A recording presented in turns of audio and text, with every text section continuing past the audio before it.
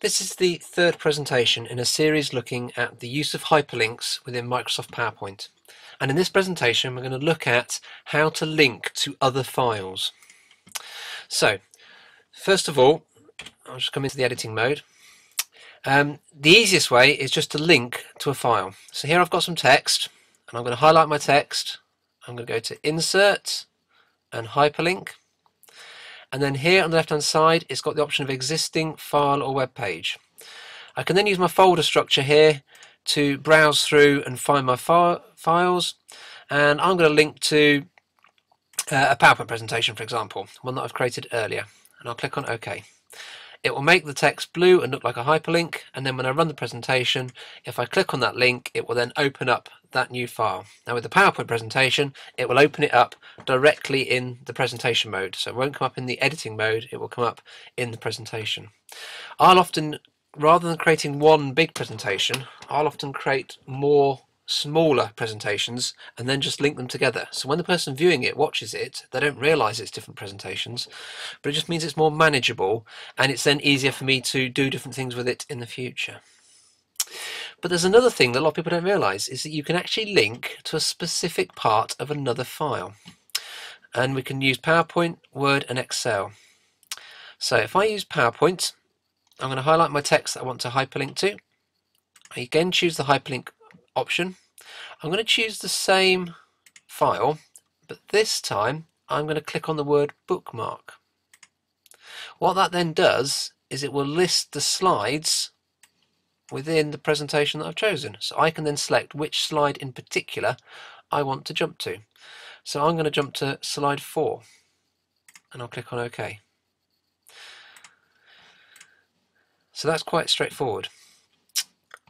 Word is a little bit trickier, and what we have to do is we have to take a Word file. So I've got one here that I've created in advance.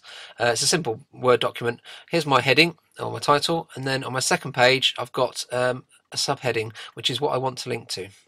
Now what we need to do is, in the Word file, we need to insert a bookmark.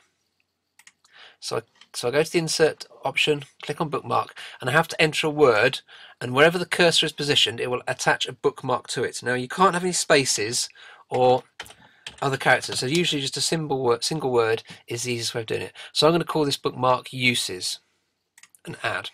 I need to remember what word I've used later on. So what's happened is, in my Word file it's added this invisible bit of code that's just a bookmark, and you can have multiple bookmarks within a Word document. So I'm just going to save that.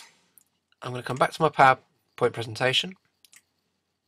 I'm going to highlight my text, again go to hyperlink, and I'm going to choose the file. Now what it's done is it's put down at the bottom here the address of the file, and then what I need to do is I need to add a little bit of code at the end, and it's simply the hash key followed by whatever I chose as my bookmark.